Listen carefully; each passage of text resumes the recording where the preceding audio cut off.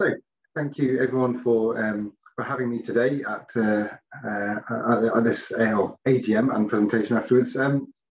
My name is Alex Buckman. I am a senior manager within Energy Systems Modelling at Energy Systems Catapult. By the way, do shout up if my speakers go fuzzy, because sometimes my aux cable has a tendency to do that. So my role within Energy Systems Catapult is that I work within a team of around about 25 modelers that work across different scales of modelling, everything from building a simulation through to local area energy planning and the modelling that sits behind that, and right up to the national scale stuff. And so I've been kindly invited here by John Parsons on the back of some of the work that we've been doing with BEMA recently. And so today, what I want to talk to you about is some of the kind of latest modelling that we've done on the impact of Carbon Budget 6, but also going into a bit more depth on some of the work we've done with BEMA around the electricity supply chain and the kind of the market opportunity for that. So I think in terms of how kind of we kind of play this, there's not too many of us here, so if you want to leave comments in the chat, then I can pick them up at the end and respond to them. But also, if you just want to kind of shout out with any questions, please do so. I've got a few screens around me, so I think I can see when hands are up. So if you want to put your hand up and ask a question, please do so. I'll try and keep an eye on that. But before I kick off with the kind of the detailed stuff, I just wanted to give you a bit of information about the Energy Systems Catapult. So we are one of 9 catapults that have been set up quite a few years ago now. And so we are independent from each other, although we're part of the same kind of family of catapults, set up in different areas. So you have everything from gene therapy and high value manufacturing, which many of you might be familiar with, all the way through to us and the offshore renewable energies catapult and the Connected Places catapult, for example. And so we have within the catapults, we tend to have kind of things that we, assets that we help people with, either might have big warehouses full of stuff where we do trials, or in our case, we have kind of things like a living lab or a load of really powerful models, and we tend to try and collaborate with various organizations from public, private, and academia to deliver projects. So kind of that's kind of the what the group of catapults do. But in terms of us in particular, the Energy Systems Catapult is around about 230 people strong at the moment. We were set up to, our mission is to unleash innovation and open new markets and capture the clean growth opportunity. But how we do that, we do it through various ways. So we kind of do it from 2 directions really. One, we support innovators to commercialize. So kind of for innovative companies that have products that they want to bring to market, we try and help them through that journey. But at the same time, we kind of work with organizations that want kind of a systems level view and to kind of design future energy systems. So we work with, whether it be government or whether it be Ofgem or devolved governments or kind of large companies that have an interest in that kind of thing. So you have that kind of 2-pronged approach, and we try and meet those 2 in the middle. On the right hand side there of that slide there, you can see a lot of the kind of different things that we do. So kind of in terms of the stuff that I've been working on mostly, I've been doing a lot of the whole system modelling side of things, also the infrastructure and engineering, the integration of transport and energy systems, and decarbonising local places. And so we have various things within the catapult that we do, and I'll be happy to give more information about it later. But in general, the theme for this catapult is whole systems thinking. Now, I'm very conscious that everyone on this call is probably familiar with the concept, but we all might have slightly different definitions of what whole systems mean. So, and I think for the purpose of this presentation, it's fairly useful for me to go through what we mean by whole systems thinking. So we try and join up the system from the sources of energy all the way to the consumer. And importantly, when we talk about whole systems here, we're talking about kind of multiple vectors. So everything, electricity, district heating, hydrogen, gas, kind of CO2, all these kind of different vectors and across different sectors. So electricity, heat and transport. And we also try, within the catapult as a whole, we try to link up the physical system with markets, policy, and the digital system, as well as kind of then all linking that back to the consumer. So that underpins a lot of the work we do. And so hopefully when I talk through some of the modeling that we've been doing, you'll see that some of that kind of is clear in how we try and represent the energy system.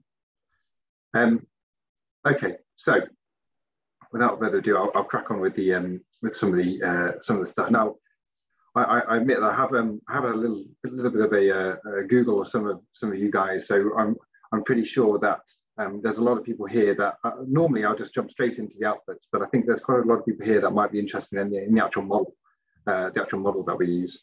So I'm going to do one slide on our model, which is called ESME. ESME stands for Energy Systems Modeling Environment, and this ESME was set up around about 14 years ago back at the Energy Technologies Institute, and since then it's had probably hundreds of millions of pounds worth of investment into either the data that goes into it or the model itself, thanks to largely in part to the Energy Technologies Institute. And in terms of what kind of model it is, so it's a whole system kind of across these power, heat, transport, industry, and energy infrastructure, and it's least cost techno-economic optimization. And so that kind of fundamentally that means that we're just taking into account the technology performance and the cost of that performance, and trying to define as well as we can the end user demands that these things are trying to meet. So we're policy neutral, we're technology agnostic, we're not representing markets. Often we talk about ESME as almost being reflecting what happens if markets were perfect, and what happens if they're actually reflective of kind of physics as opposed to kind of what's realistically achievable within markets. So that's kind of what we're trying to represent within ESME. What's the least cost energy system design? So it's data driven, as with many models, and we've got kind of hundreds of technologies in there. There are parts of ESME that we can use when we feel like it's necessary. Things like the probabilistic treatment of key uncertainties, recognizing that there isn't an answer. There's just a range of solutions and risks and uncertainties associated with each one. With what I'm going to talk to you about today, we've done some of that in the background, but I'm not going to be talking about the probabilistic side of it too much. And then we kind of, it's also out to 2050, and it's kind of we can look at 5-year time steps, but we kind of change that depending on what the needs of the particular thing we're doing are. And finally, the spatial and temporal resolution side of things. So we have 12 onshore regions and 11 offshore regions within ESME, and from the temporal resolution, we kind of, our chunks tend to be kind of 4-6 hour time periods. But we also representative days, but we also represent kind of anticyclone kind of peak periods, and also typical kind of peak periods in a particular year, to try and capture kind of majority of the demands that the kind of energy system will be required to meet over the course of the year. Albeit we have other models that look into things in a little bit more detail than ESME does. Right, so what I wanted to kind of talk to you about is some of our modelling that we've been doing with ESME. So we've, in 2020, ESC published some scenarios within a publication called the Innovating to Net Zero Scenarios. Now these were based upon prior to Carbon Budget 6, and they were the first net zero scenarios that we had done. And it was seen that these were quite challenging scenarios to meet at the time. There are two scenarios that we looked at. One was called Clockwork, which is characterized by a centrally planned energy system and prioritizing technology as a means to deliver net zero. So we had things like large scale nuclear, and we had quite a lot of CCS, and we were optimistic about our domestically grown biomass, things like that. And it is, other than kind of some shifts of kind of transport from kind of combustion engines to kind of electric vehicles, that largely people's way of life was the changes to people's ways of life was relatively modest. So in contrast, there is another scenario called Patchwork, which is much more where the population engages with the climate crisis. So this is where the preference was renewable power generation instead of nuclear, and kind of we had nature-based greenhouse removals through afforestation, and people adopted habits and lifestyle choices that helped us meet that net zero target. So since then, the CCC kind of released the sixth carbon budget, and so we, as you know, we've got to reduce our greenhouse emissions by 78% by 2035. And so, in addition to that, within the modelling that I'm about to present to you, we had a few more changes that we made. So one was a constraint to reflect the 2030 ban on new petrol and diesel cars and vans, updates to cost of nuclear generation based upon our a project we did called Cost Drivers, nuclear cost drivers project. We introduced advanced nuclear reactors capable of producing hydrogen and electricity, and also we reduced the operating and maintenance costs of offshore wind in line with the latest understanding. But what you can see, the main thing on this chart on this particular page is showing is that we already had quite a tough challenge to meet net zero, and this sixth carbon budget is put is fairly profound impact on what we need to do in the near term in order to meet the carbon budget. So this is a significant challenge to us, with that solid line representing the new scenario and the dotted line representing the old scenario.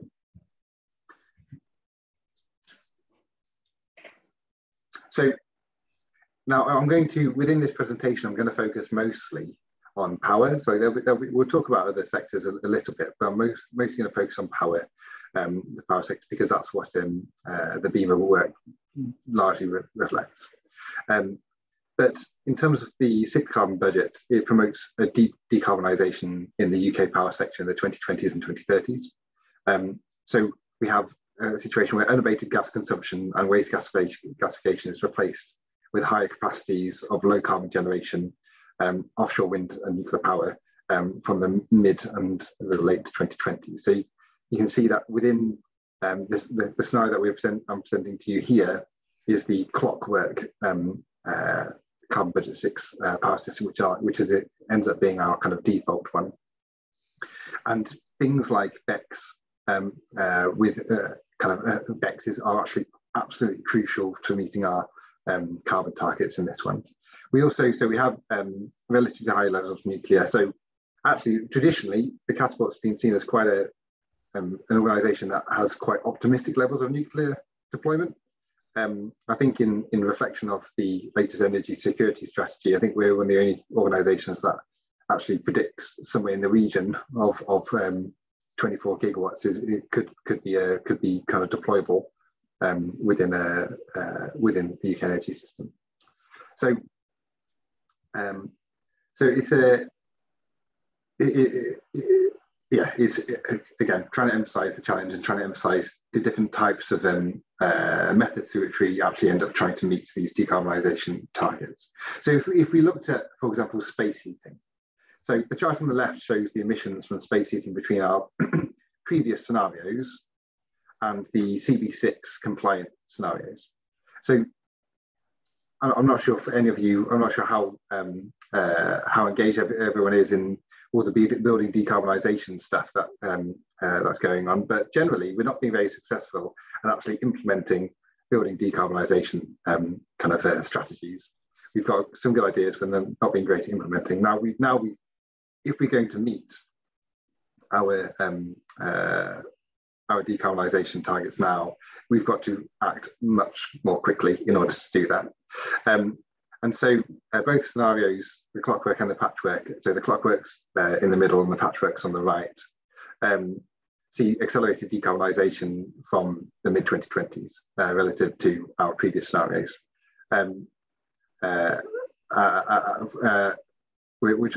They saw, and previous scenarios saw modest decarbonisation of the sector to about 2040, followed by a rapid sprint, as you can see on those dashed lines on the left.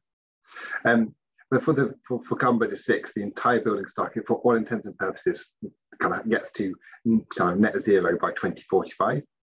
And so by taking a look at how the heat is supplied, it's possible to understand how the heating sector decarbonisation differs in the two scenarios. So by 2030, both scenarios see around 20% drop in the amount of space heat provided by gas heating. From this point on, the speed of the transition from gas in the two scenarios clockwork transitions away from gas at a faster pace, and then patchwork. So a couple of other aspects you kind of recognise is that within clockwork, the high biomass availability has a quite significant effect, as well as the large amount of small modular reactors. And now, within the small modular reactors, what we see is the opportunity for these to actually be providing space heating as well, by linking up with district heat networks. So this is based upon a fairly substantial project we did back at the ETI, where we identified kind of all of these sites that are kind of suitable for nuclear power stations, both building on the existing power stations, but also identifying all of the sites that can have the correct kind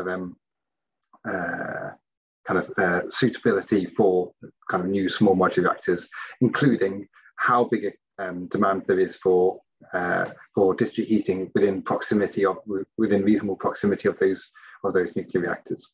And so when we kind of plug those into our modelling, we tend to find quite a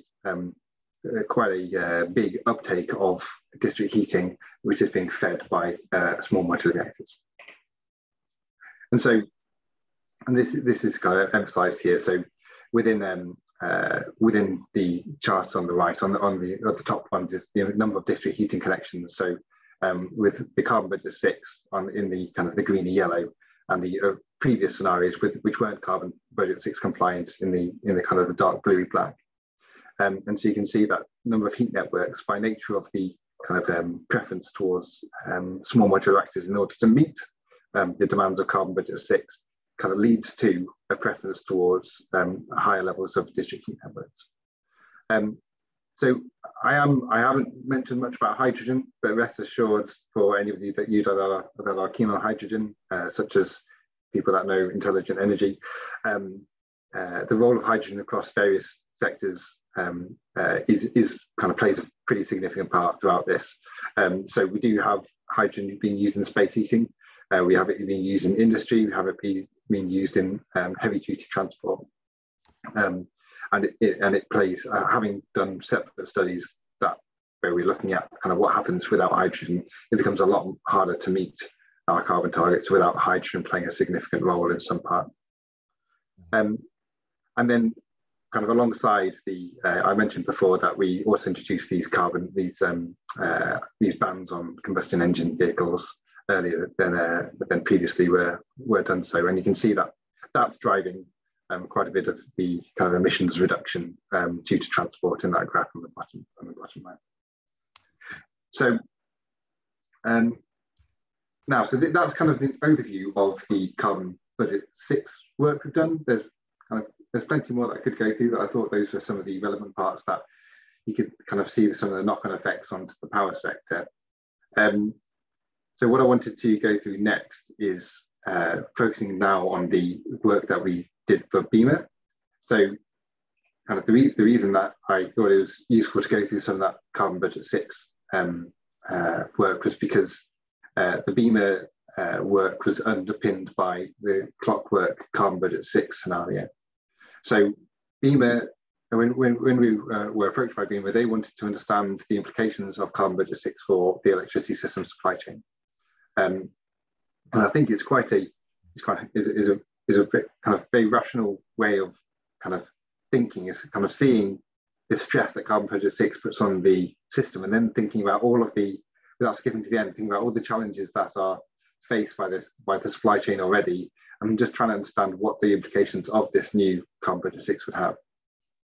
So the way that we worked with BEMA, we developed some modelling which both used our ESME carbon budget 6 scenario, but also combined it with some more detailed modelling, more kind of spatially granular modelling of energy infrastructure, which I'll talk about in a little bit. But we also surveyed and interviewed a cross-section of the BEMA membership. And so this was a kind of a mixture of kind of, one-on-one interviews, quite detailed structured interviews, and a broader survey that went out to the membership. And we were aiming to demonstrate the challenges and the opportunities that CB6 represents. And this report is available for you to find online if you feel like doing so. So there was some. I'm going to just initially talk about some of the details of the kind of the scenario use within the Beamer work. So there's 3 energy vectors that were key. So as we talked about before, electricity, hydrogen, and district heating. But in terms of which technologies can supply these energy vectors, within the scenario, there's a fairly balanced mixture of technologies, so including wind and solar energy, nuclear power, carbon capture and storage, methane reformation, and electrolysis. There's quite a balance across all 3, so it's not extreme. It's not an extreme scenario. It's what we see as being quite a reasonable one.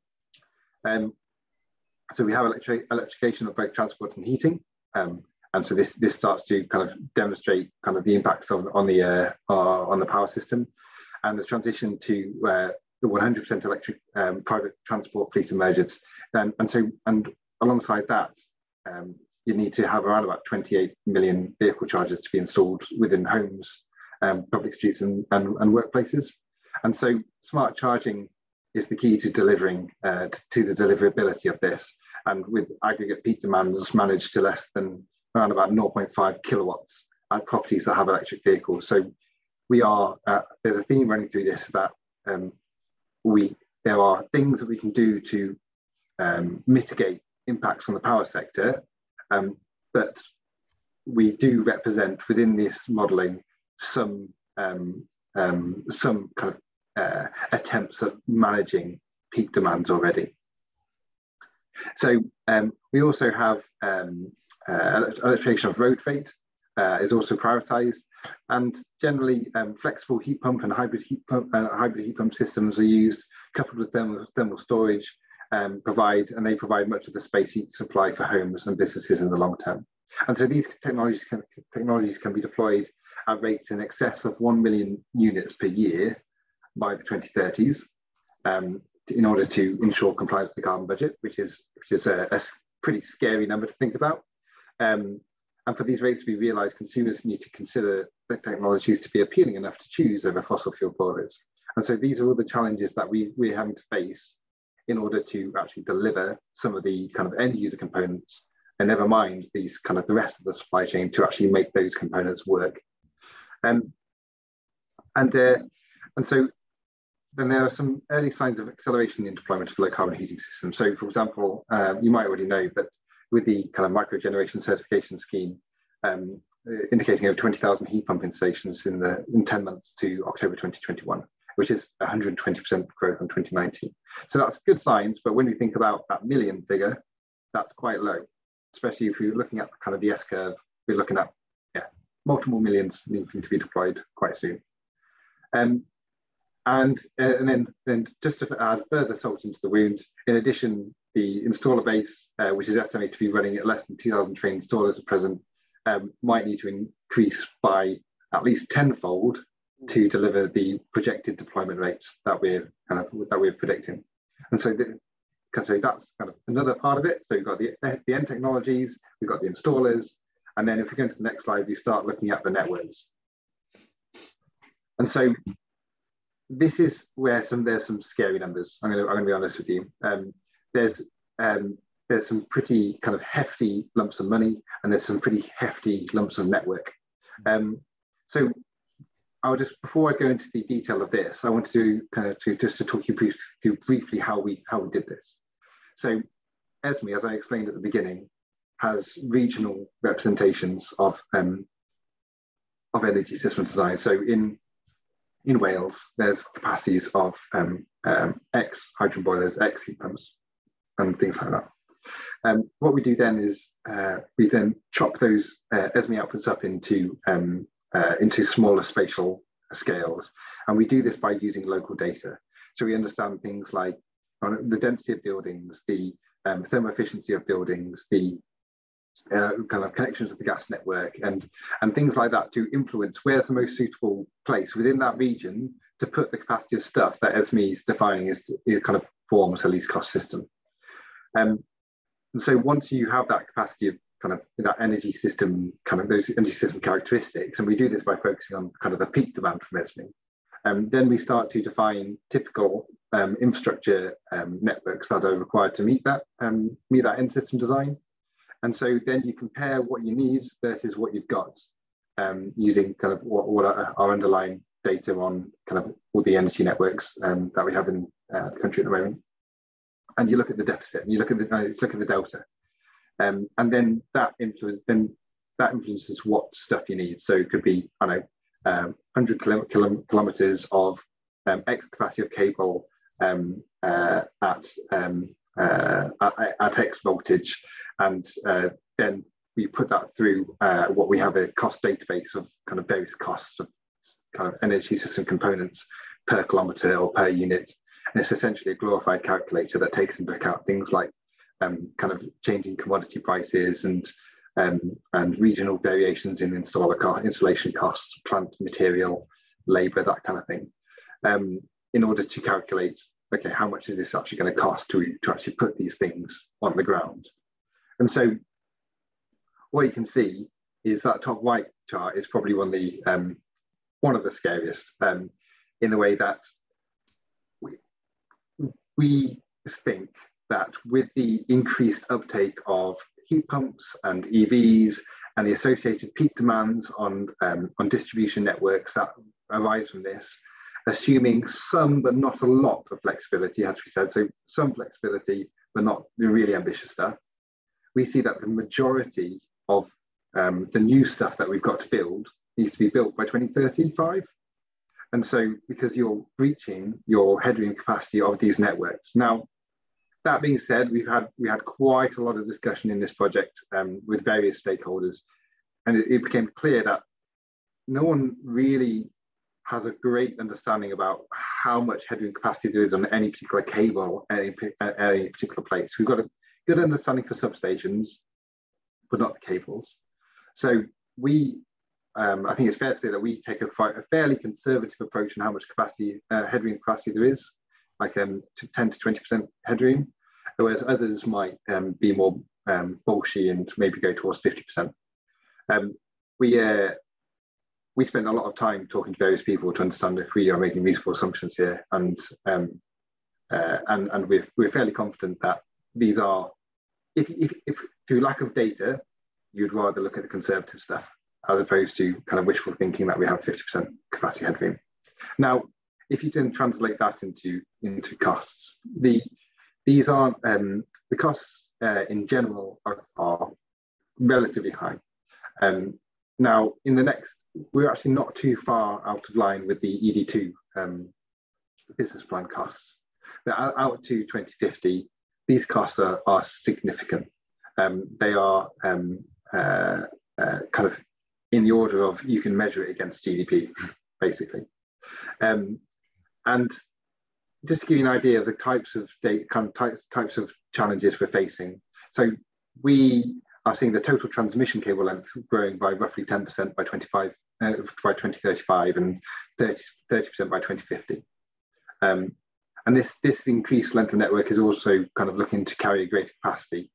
And then in terms of distribution length, overall distribution length of network, we see it needs to increase by around about 25% by 2035. And demand side flexibility can substantially mitigate this increase. When we do have managed charging of electric vehicles and heat storage within this, but what we don't have is a representation of things like advanced network management and some of the kind of the more kind of the less proven technologies, let's say. Even the stuff that we've got isn't currently done. So mass scale managed charging of electric vehicles isn't currently done. I think it's reasonable to say that it's achievable given current technologies, but it's not currently done. So this is a fairly morbid picture, I suppose, when you look at it in these lights, and it's quite a heroic challenge that we kind of are likely to face. So I think the combination of actually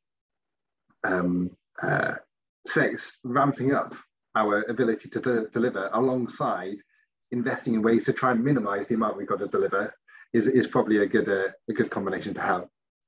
So just to give you a summary of some of the kind of engagement we had with the BEBA members. So we spoke to a fairly broad range. So everything from multinational conglomerates who are kind of looking at the UK market alongside other international markets to kind of UK-based SMEs who are desperate to try and kind of get their technologies as part of this future energy system quite vitally. And so if you to kind of look at these organizations, 85% of them said that they expected to have to scale up by between 20 and 100% in order to meet the challenges of carbon logistics and the energy system transition. However, it was clear that there's an urgent challenge to move from market certainty to investment to run rate as quickly as possible. So when we spoke to a lot of these guys, they're saying, right, we are ready to go, but we need market certainty, some kind of market certainty before we can get the investment required into building new factories and things like that. And the actual lag between when you get investment to run rate can be about 5 years. And so when you think of that in terms of where we're at now in 2022, 5 years time, 27, before we can actually get the run rate required in order to get towards 2035. And in addition, there's a strong belief that the kind of, as it indicated before, the wider workforce is not quite ready to take advantage of the challenge.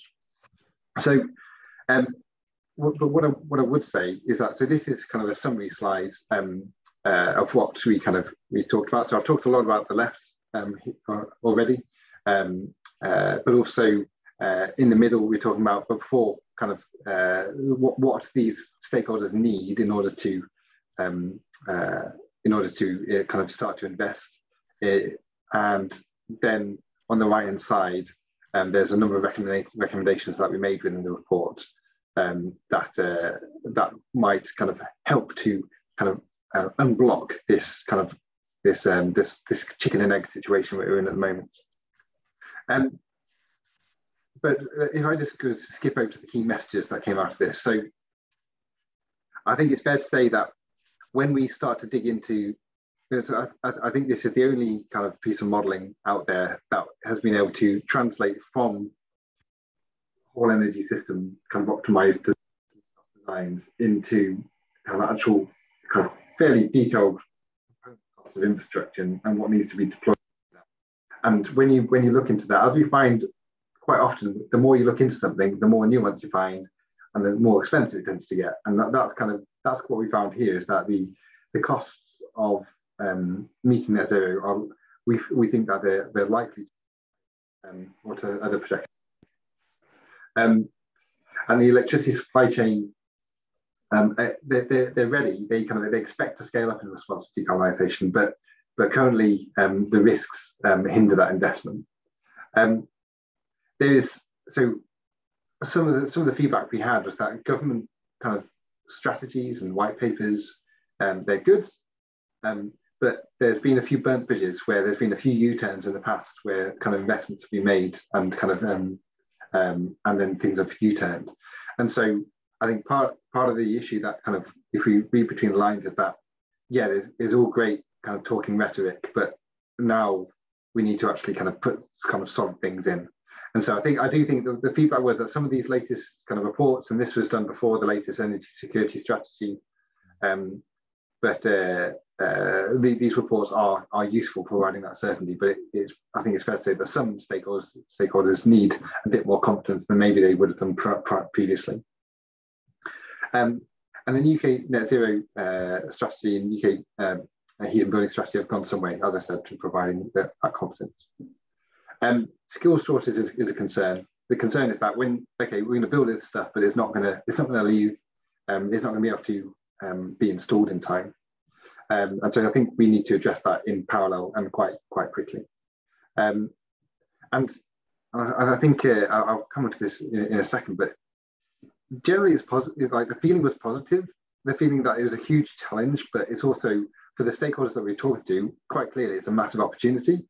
And it also is a really good opportunity for kind of UK economic growth and jobs and levelling up. There's loads of opportunities based around this. We just need to be able to figure out exactly how to implement it, really. And so just these weren't from the report itself, but a bit of reflection I that I wanted to kind of convey. And is that, as I said, these were kind of members of broadly focused on opportunities, but also just say this is one scenario. And so I'm always a little bit conscious of presenting a single scenario within reports, and even two scenarios, like I was talk about at the beginning. That's probably not enough to really understand all the kind of risks and uncertainties. And so there are various innovations that could have really high impacts.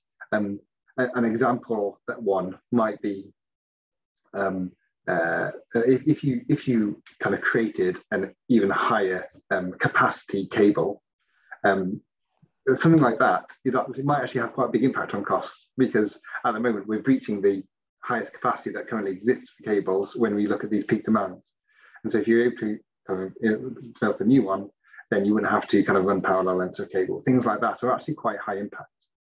But the timescales are challenging. We can't get around that, and we have to put in place policies and regulation mechanisms that support anticipatory long-term investment. Because if we've got this challenge, what we don't want to do is keep on investing every few years and kind of reinforcing. We need to be able to have some sort of long-term anticipatory investment to kind of make our deployment of this most efficient. And I think this BEMA project has got really good kind of traction. Speaking to various kind of people throughout government, and I think it's one of the things that's going to hopefully contribute towards some of those policies being delivered. That's the summary of some of the work that we've been doing recently. Really pleased to take any questions that any of you might have, and also you feel free to drop me an email if there's anything else that you'd like to discuss on the back of this. Thank you. Thank you very much, Alex. That was really interesting. I've been scribbling down questions as you went through, as I'm sure other people have. But I think, shall we have a bit of a system where if people have questions they want to ask, they stick their hands up? Scott's already jumped the gun and he's got his hand up. So go first, Scott, as you're the chair. The ex-chair. Okay. Yes. Bristol's the chair now. If he wants to deploy that prerogative of the first question. I think it's interesting that I've got a question that's selfish, so I'll come up with that one. But my observation is there must be great opportunities here for new businesses with innovations to come in and disrupt these patterns. I don't think you've got numbers right, because my idea is that the self-driving autonomous cars means that we don't need so many charge points.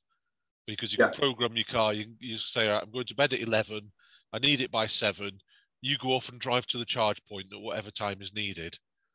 And I think if somebody can actually do that, if they can integrate the autonomous driving, that could quite easily wipe out all those charge points that's needed. But I'm sure you've got more people telling you where you've got your numbers wrong than where you've got them right. So my selfish one, electricity generation will increase. And we have a market for hydrogen. So logically, we'd assume that if the amount generation capacity increased, that these current high prices that we see now would ultimately come down on the assumption that it's nuclear and renewables. Where do you think the electricity price will end up? Because presumably, if it's cheap enough, people will produce hydrogen from it. And if it stays too high, they won't produce hydrogen from it. So what's the expected path for the cost of electricity compared to natural gas, for instance?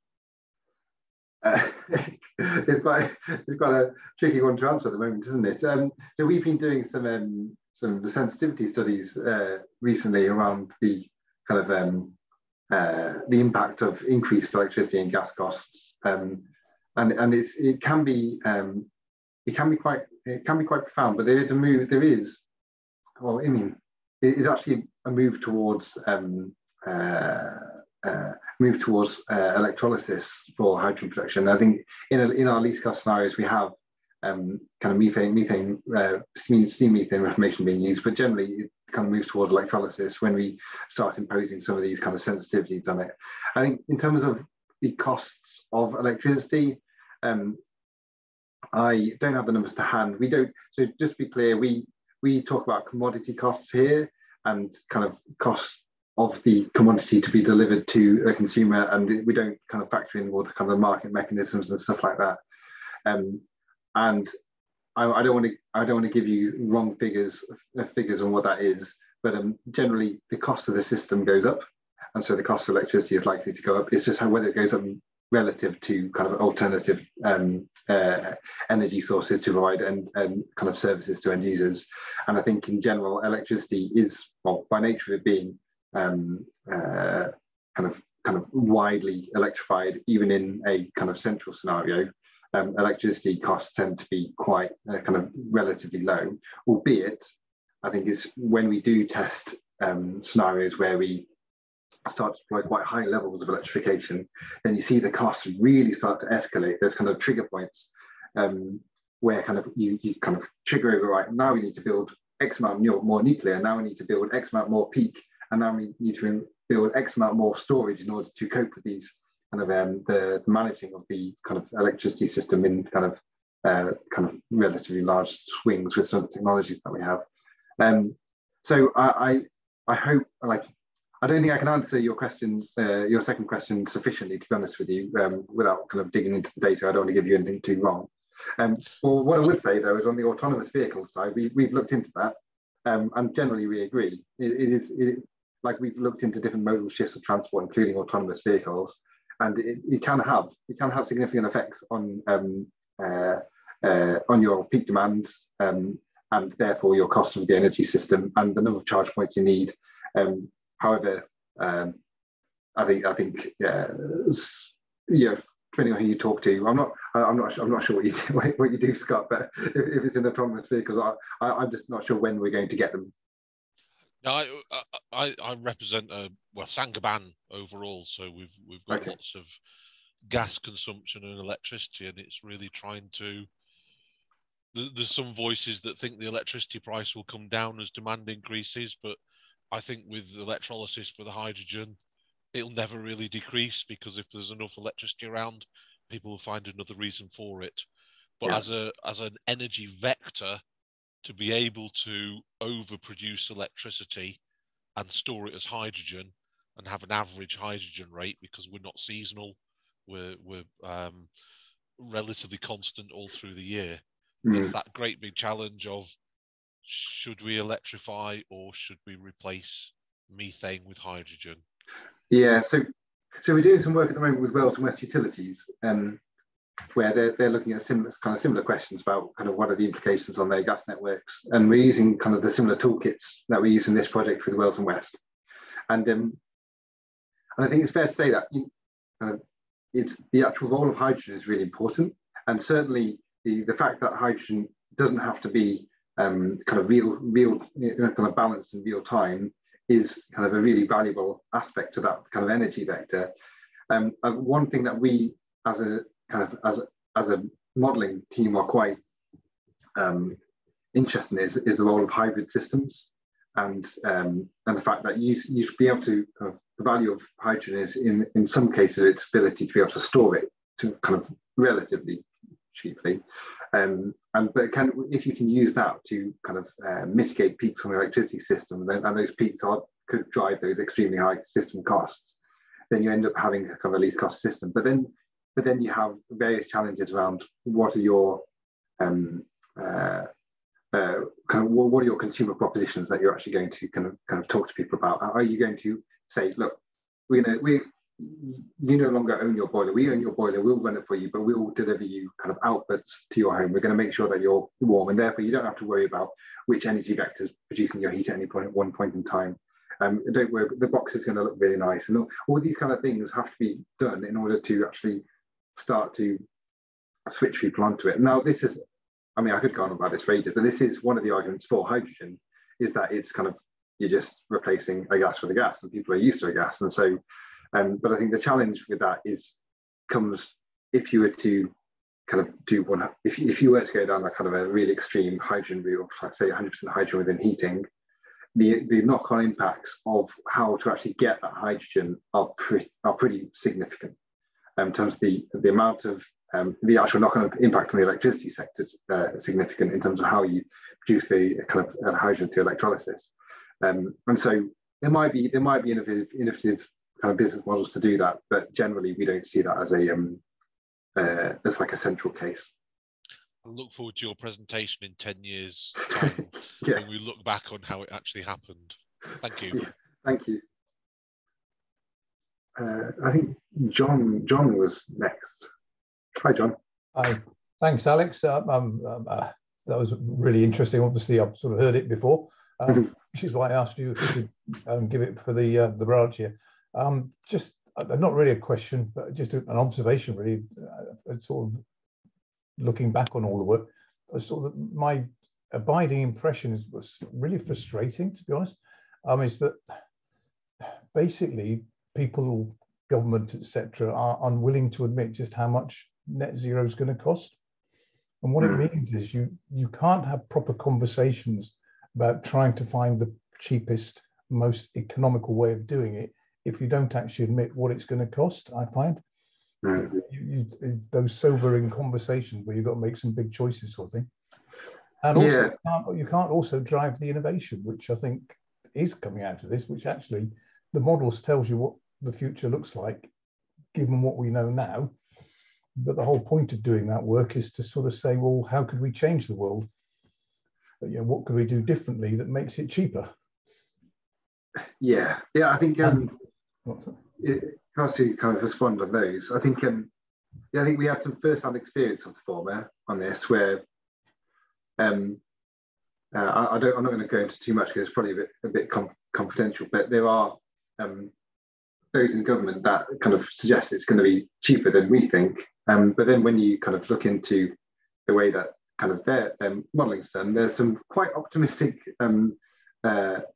assumptions around, say, headroom, or around the ability for technology to actually kind of stuff that isn't invented yet to kind of mitigate peaks in the next kind of 5 years.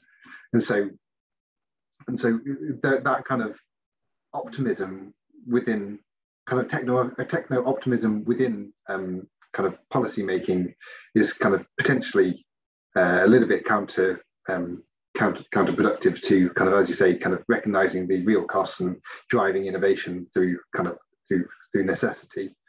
But what I would say is that, I mean, either way you look at it, whether it's kind of other people's costs or our costs, it's still a lot of money.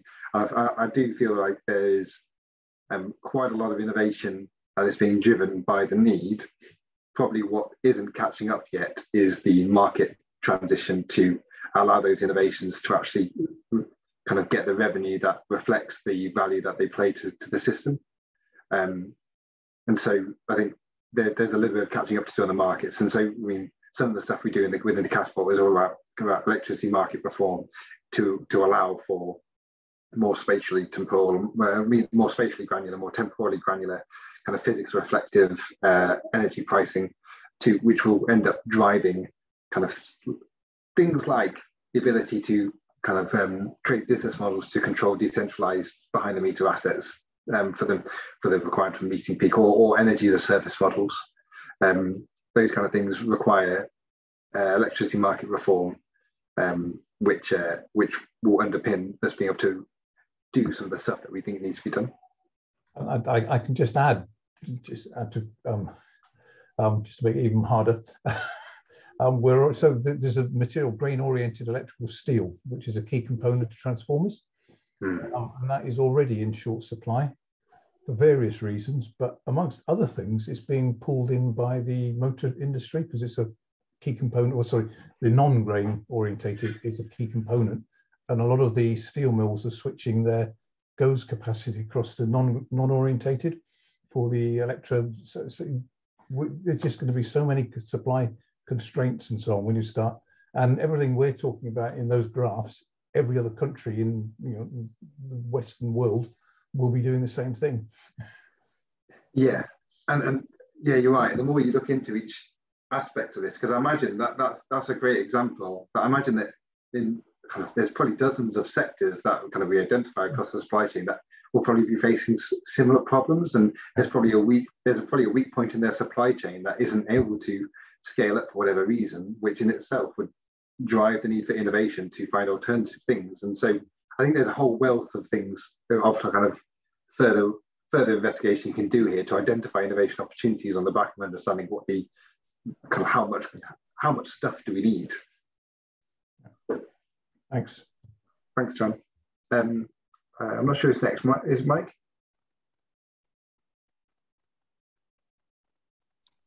Thanks, Mike. Hi there. Hi, Mike.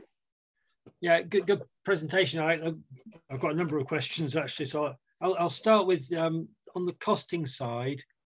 How accurate do you think the costing is on the models? Because a number of years ago we actually had an ETI presentation, which I think is a precursor to this, and the output of that basically said that heat pumps would dominate the heat market, and it didn't have much space for hydrogen. And I know there are some people think hydrogen is a lot of hype and probably isn't going to be as economic as people suggest, because you start with electricity. If you're going to electrolyze, why not use the electricity directly rather than convert it to hydrogen, transport the hydrogen, etc., etc. So on the cost side, I think the heat pumps versus the hydrogen is an interesting one. I think nuclear, do you have any, there's a lot of nuclear in there, I'm assuming, because your fossil fuels are going down. How accurate is that? Because we're building Hinkley Point, that's based on the reactor at Flamanville. I can't remember when, even I can't remember when Flamanville should have been commercial, but I've got a feeling it was 2009, something like that, and it still isn't commercial. It won't be operating at full, well, it may never operate at full power. And we're building Hinkley Point based on that. I'm assuming that you're assuming that Hinkley Point will come in on budget, which will be the first nuclear power station possibly to ever do that, and it'll be in on time. Again, it'll be one of the first. I saw some data recently. Every single nuclear power station was behind budget, behind time. So on that side, can you just comment on the sort of the error bars on the costing, if you like, and if we don't meet targets, how different is the, how much more expensive is this net zero agenda? Okay, so error bars and costs. So let me address a couple of things first. So when you had that presentation from the ETI, so I was at the ETI before ESC, and back at the ETI, I think we was only at the very dying days of the ETI in kind of 2017 when we started introducing hydrogen into space heating, and so and we had some quite interesting findings there, including the kind of the real necessity for salt cavern storage to be kind of dispatchable on a kind of within day basis in order to drive the need for kind of hydrogen within homes. So there are various reasons why hydrogen, kind of we see hydrogen as having a role to play within homes within certain scenarios. But in terms of the cost error bars, it's a difficult question to answer, but there's a couple of things I'll say. One is that all of our costs are nth of a kind costs. And so one might say that for nuclear, that's quite a hard justification to make because there are so few nuclear power plants out there that it's hard to reach that nth of a kind cost. And so that's, and I think what we're seeing with some of these nuclear power stations is that nth of a kind cost isn't really representative yet. What we would say is that most of the nuclear reactors that we end up deploying within these models tend to be kind of the advanced modular reactors, small modular reactors, which have a higher potential for reaching that nth of a kind cost kind of more effectively. And so we did quite an in-depth piece of work recently on kind of nuclear cost drivers, and if you're interested in understanding kind of how we see the costs of nuclear potentially falling and what mechanisms through which they can do that, that's the piece of work to read on. And so I'd say that we are probably a little bit optimistic on some costs, but in terms of the error bar, I'd say that in terms of say things like infrastructure as well, we have we're fairly confident in the majority of infrastructure. There are some pieces of infrastructure that are more difficult, such as kind of what are all the costs associated with repurposing to a hydrogen network. But we've done dedicated pieces of work on that in the past as well, building on some of the work that BEIS have done with Element Energy to try and understand those costs in a bit more detail. So I would never want to say that our costs are kind of accurate. They're not, but I think they're probably amongst the kind of the best you can get in anything like this. But I think the error bars in any kind of model like this are going to be pretty sizable. Like I don't know, if I was to kind of just finger in the air guess, I'd guess that I wouldn't be surprised in seeing a 20%, 30% kind of shift in costs for any energy system model, depending on what assumptions you make around the model. I think it's and that's why kind of what I was saying towards the end is we've got to be careful about how we interpret a single scenario. And I think having a whole variety of scenarios is always useful. What I would say is that within the CB6 scenario that we have used for this one, we have in the background, not as part of the BEMA project, in the background as part of our own work, done kind of our Monte Carlo analysis on that to understand what the uncertainty around costs and performances have on system design within ESME. And it's not, it doesn't, the actual story doesn't change. It's a similar story with some things growing, some things kind of reducing, depending on what kind of what variables being changed. But the actual trend is quite similar.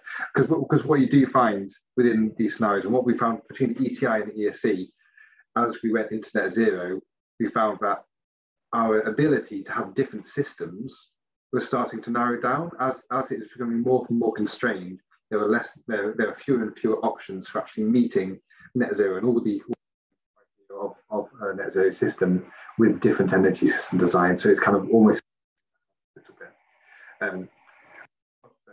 And I think there are probably other radical energy system designs that are likely to be kind of competitive. But by the nature of optimizations, sometimes you have an optimization that's another completely different system that sits here that's more expensive, that doesn't get chosen. So there's a lot to say on that. I can point in the direction of some of them here we've got on costs if you want to see it. Yeah, I'm a bit concerned. Well, I'm very concerned actually, because models like this inform policymakers, and not all of them are sufficiently intelligent. They'll just see the headline, so they'll see that nuclear looks like a good answer. But if the nuclear power is double the budget and twice as long to build it, if Hinkley Point isn't online until 2040, 2050 isn't very far away. So to decarbonise with nuclear, when all the other nuclears are waiting for Hinkley Point to be proven, it is a concern when government seems to be backing nuclear, and small modular reactors are completely unproven. The business models are unproven, and they need to build thousands of them to reach the cost point that they're proposing. That's an extremely high risk model. If they don't reach that cost point, their prices are more than double. So I see two of the key cornerstones quite concerning. And I think hydrogen, I know a lot of people in the commercial world believe hydrogen is more hype than substance, and they can see a number of scenarios where it won't work. Hydrogen only becomes cost effective if it's used in transport and heating and as backup for power generation. So if it's not using all of those three, the price actually potentially increases. And again, government is supporting hydrogen, but it's supporting it, I believe, excessively. There are other solutions which are lower risk, which potentially can deliver the same functionality and could deliver the decarbonisation. So that's my feedback on you. Yeah, I think so. I wouldn't say I fully agree, but I do recognise the concern.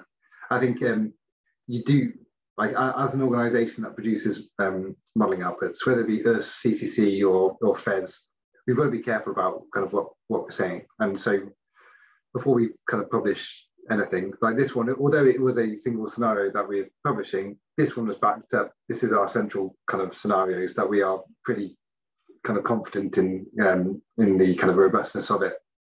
And I think you're absolutely right on kind of being nervous about nuclear.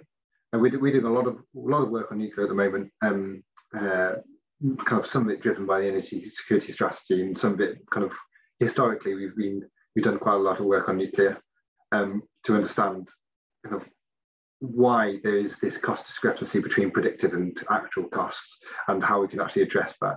And I think it does require some of these recommendations to be acted upon in order to actually meet those cost drivers. And so we, for example, we do a lot of work with Rolls-Royce and on their kind of small modular reactor program. And I think I don't know, this is just not Catapult's view, but my view. I believe that small modular reactors are actually quite they're quite an exciting technology that has the potential to not only kind of produce kind of the electricity that we need, but also there's various pieces of work that we're doing and other people are doing around the production of low-cost hydrogen and low-cost heat to go into heat networks. So I think, but what I would say is that we're not at the point where we're picking winners yet. I still think that we should be the government should be an outcome-based kind of innovation, they should be promoting output-based innovation. So not picking technologies, which I think some people are skeptical that they are doing at the moment in terms of down the kind of nuclear kind of hole or down the hydrogen hole. And I do think that we should be focusing on outputs as opposed to kind of the technologies. So I think I agree with you in that sense. And just let other technologies, other innovations have their fair place at the table should they be competitive with the ones that we're seeing at the moment. Yeah, so you're on mute, Mike. Okay. My question is really about this social and political acceptability of some elements of the transition, because I think I completely agree with what John was saying earlier, that many people in government don't seem to have really grasped the cost of the net zero transition, but one who has is this chap, Steve Baker, and his net zero watch. And much as I can't abide the man, I think he's actually doing us a favor in the sense that he is trying to sort of highlight just the fact that doing what we say we're committed to doing is going to be very, very expensive, and people need to understand that. So I think once that does become understood, and I'm sure he's such a communicator, as I say, I've got no brief for Steve Baker whatsoever, but I think he was largely responsible for the mess that is Brexit, and I'm sure he's going to succeed in explaining to people the cost associated with net zero. So there's a political element there that won't be popular, but there's also a technical acceptability thing that if we're expecting some people to take on board heat pumps and some in their homes, others to perhaps make the switch to a district heating system that they've got no experience of at all, other people to think about hybrid heat pumps and maybe devices. I can see what you were saying about the acceptability of hydrogen. People sometimes seem to have a very low tolerance for dramatic changes, particularly when the nation is facing a cost of living crisis. So do you have any way of modeling within the ESC so the technical and political acceptability of some of the options that seem very good from an engineering point of view? So I think when we start getting from a national level, I think it's hard to do. One thing that we have started to do through this kind of process that we've kind of talked about here is start to look at some of the underlying challenges that we might face, because ultimately, if we go down this route of kind of, at the moment, they've basically got a consultation on heat network zoning, where they're essentially saying, trying to identify heat network zones. If you do similar things for electrification zones or kind of hydrogen zones, like hypothetically, then you're going to end up with, unless you have a cross-vector regulated system, you're going to end up with people paying for kind of a service disproportionately more than someone else in a neighbouring area, just purely based on their postcode. And so I think there is going to be challenges associated with that and the regulation around how you recover costs for infrastructure development and kind of commodity supply for particular services. And so we can highlight some of the problems in terms of actually kind of working with kind of consumers to actually to understand how to actually overcome some of these. I think the more there's part of the organisation that we do more now. Well, one, we have a big consumer insights team that helps us try and understand what people actually would like and what kind of whether, for example, the energy as a service idea is something that we've been kind of pushing a lot, not just because it's kind of an easy way to control people's appliances, which is kind of the skeptical way to think about it, but also it's a way to ensure that you're driving kind of commercial organizations to deliver services to people, and so that those services are driving kind of the technologies that are being deployed, as opposed to having to force individual consumers to make a decision about whether to go for a hybrid or a heat pump, and trying to take that kind of reliance away from individuals and go to more of a service-based kind of industry. I think local energy planning is one way you can start to do this. So the more you can engage with the people on the ground who are actually going to be affected by this, the more likely you are to get success. So I think I'd be completely ineffective if I just went to an area and said, "You're on heat networks, go." I think you'd have kind of severe backlash. But I think through engagement and through understanding what kind of people prioritize, what people kind of really value within their heating systems, and the kind of going beyond what they kind of say in a survey, and more kind of, if you give them the experiences to understand kind of whether this is actually what they want, the more kind of you can do that kind of work, the more likely you are to get traction with some energy system science. So yeah, I think it is incredibly hard. I think there is going to be a lot of kind of socio-political kind of work that needs to be done. And if I'm being honest, it puts me a little bit out of my comfort zone as a very technical person. But it's what the government have done with cars, isn't it? They've made the decision. They've given enough notice. They brought the timescales down. It's one of the few times they've actually made a positive step.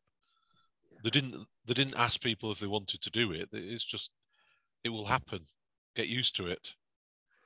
Yeah, I think you're right. And the thing that I wrestle with is that kind of with the car space, kind of, I know there's not many people that think that EVs aren't the way to go. There are some kind of hydrogen vehicle advocates, but generally kind of is EVs. Whereas with the heating system, there's so many different choices, and at the moment, you can put a ban on gas boilers, but how do you make sure that people make the right decision? Because you take the decision away, you make it on new builds. Yeah, and people don't have the decision. It's from a limited list, and ultimately it'll trickle through. But they're not even starting making that decision, are they? Sorry, yeah. Mike, you've got your hand up. I was just going to say, well, I was picking up on that. There are people who don't think EVs are the way to go, and one of them is Toyota, which is was the biggest car company in the world until Tesla shares went bonkers. But that wasn't what the question I was going to ask, actually. The question I was going to ask, you're suggesting in the models that there's going to be a big increase in heat pumps. Do you consider the release of refrigerant from the heat pump in your carbon modelling, or is it just the power consumed by the heat pump?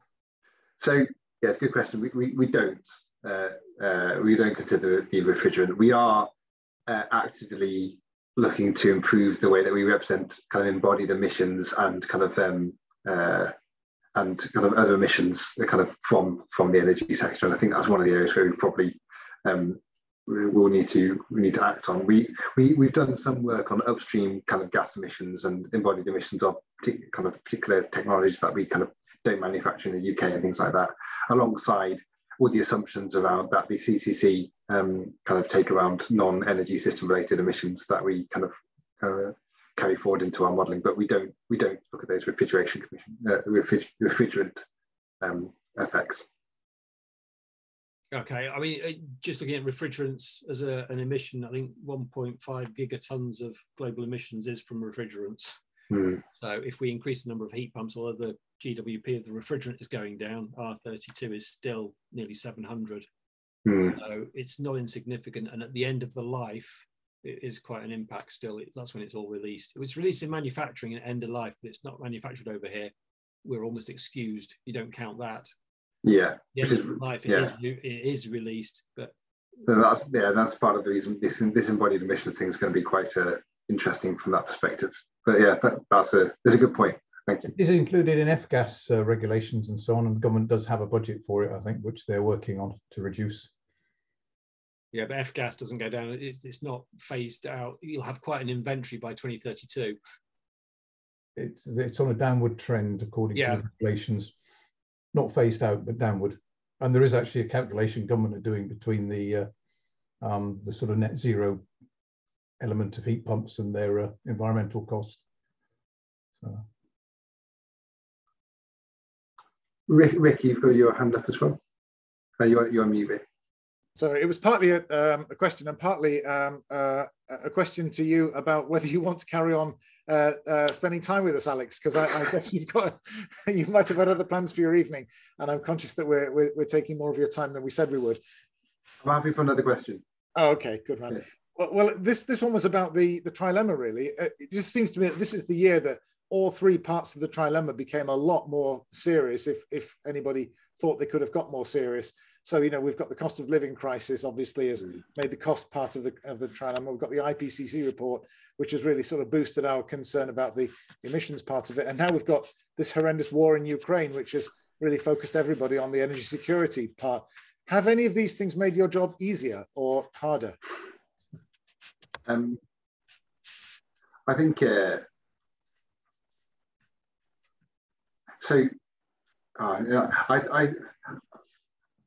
I think sometimes when you have, as I kind of mentioned with the net zero thing, sometimes when you have a particularly stressful situation, it ends up making some recommendations a little easier, because you are narrowing your kind of solution space to kind of, but in general, when you have big